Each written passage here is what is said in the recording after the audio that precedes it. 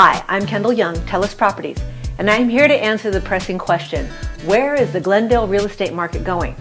Well, in order to answer that question, we first need to talk about where we are. We have no homes for the buyers to buy. There are just 145 homes currently for sale in the city of Glendale.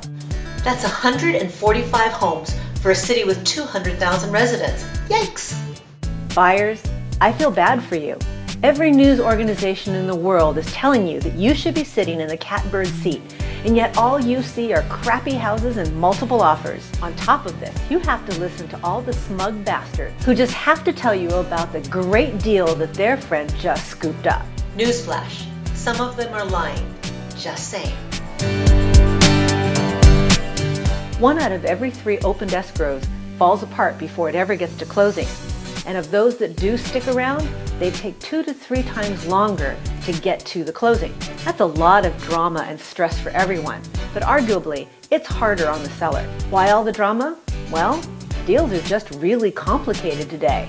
Problems can be pretty much categorized into 2 distinct camps. There are the lender problems, and that includes everything around the appraisal.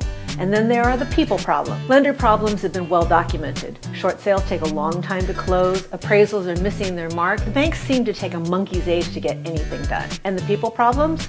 Oy, well, let's just say that people are stretched very thin. One little bump of the road and it is a national disaster. People running around with their underwears knotted up in one great big old twist. Lots of drama and high emotion make deals fall apart.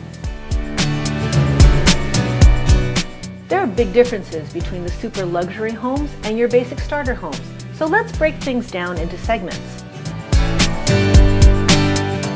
There is nearly 1 buyer for every single home that's on the market, and that makes it very difficult for a buyer who wants to buy in this price segment.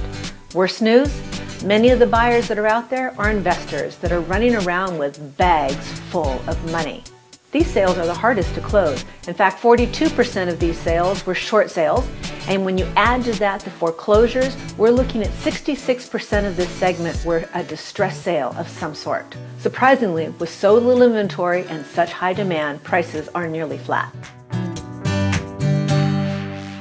It looks like there's a lot of homes for sale in this price segment, but look again.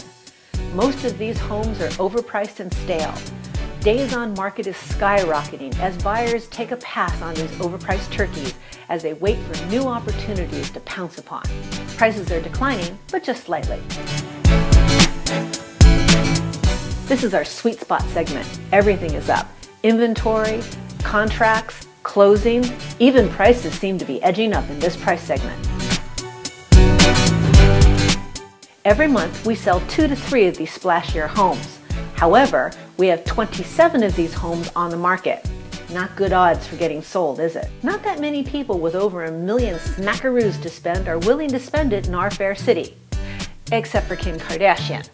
She wants to buy a house here so that she can run for mayor in Glendale.